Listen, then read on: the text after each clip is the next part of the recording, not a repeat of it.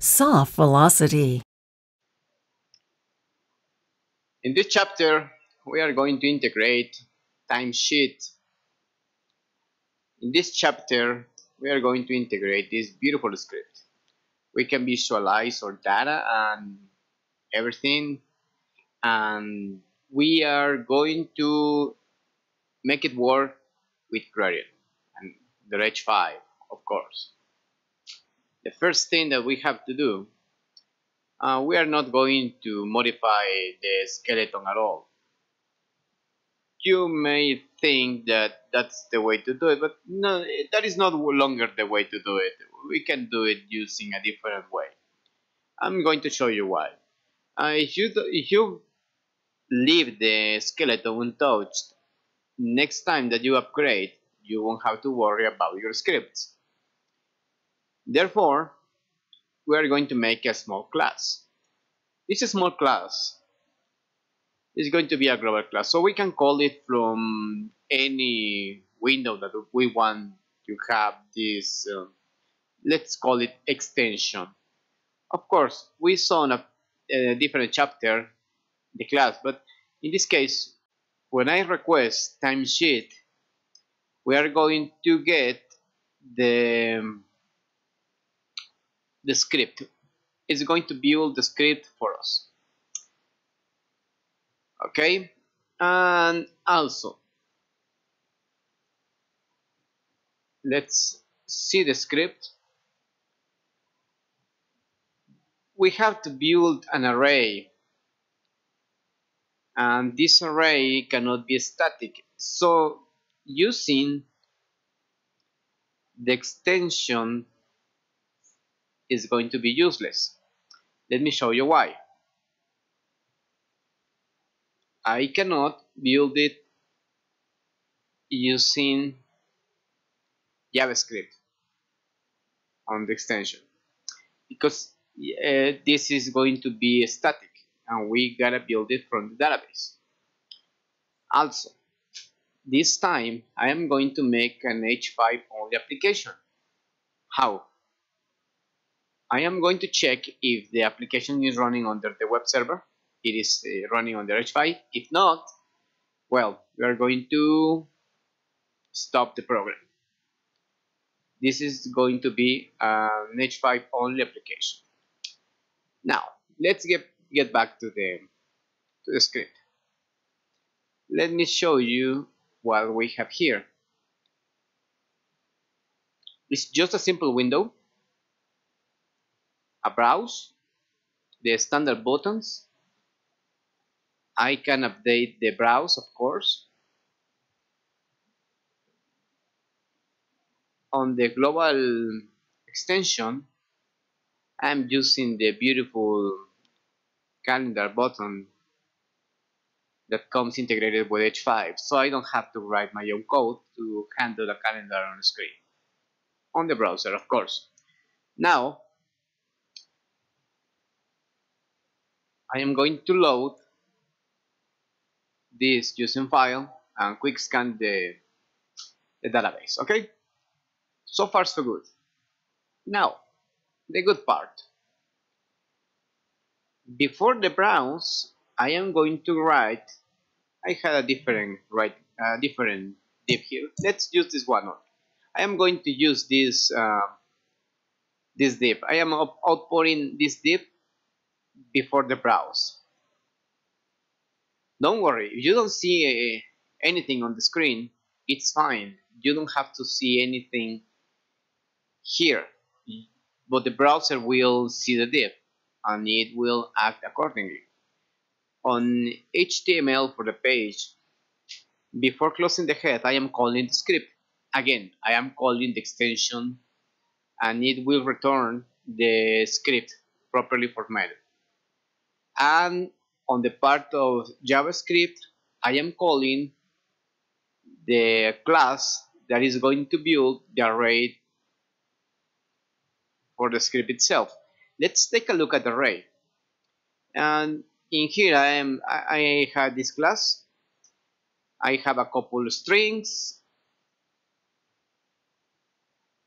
First, we will have to fill for list. I have a routine.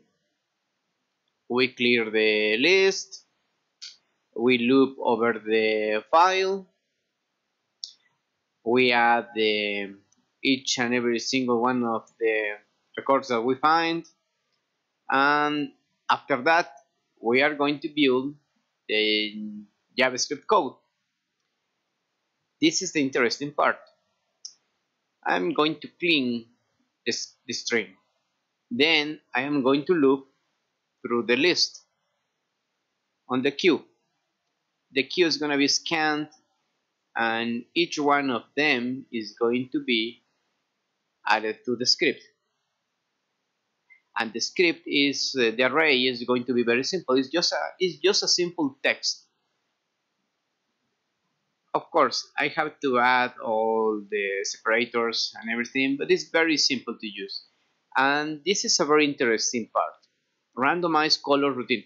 We have to randomize the color because on the CSS file, what we have is each one of the colors is using a text code, but you don't have to worry about it. It will work. The last parameter of the array is going to be the bar color. Okay. After that, we have to close the script. But before that, before we return the script to the color, we have to get the years. The years are, we need to pass the years as parameters to the array, so the script will know what to do and how to draw everything and the years. Okay, so now we have it here, and it will return. I am decreasing the starting year. I am increasing 1 year after the last the higher number that I find for the years. It's a very simple script. See, very, very simple. We are sorting the queue, and after that I'm taking the first year that I find and the last one. It's that simple. We don't have to scan everything. That will return the script, the array, and the array will be the one in charge of building the bars, in this case the timeline. Well, at the get property, what I have to do is use the width, because I don't want to distribute the width of the tables for the script. In this case, what I want to do is to have the first two columns on a fixed width, so it will look better. Let's take a look at the script now. I am going to run it, and this time it is going to act differently. In this case, it is sending a message saying that this app is designed to run under H5. So let's go back to the browser. I have it here, and I have my app here. If we take a look at the source, we will see that we are building everything from the database, as it should be. Let me add one extra script, one extra item. Let's say that we spent a few months doing this boogie. Alright, I have it here, and as you can see, everything has been properly drawn by the script. But I am using the regular script. As I downloaded the source code from GitHub, I put it on their app broker, and it is doing everything on default. On the second chapter, we are going to modify everything so it will look fantastic and fully integrated into my H5 application using the same styles, colors, and everything.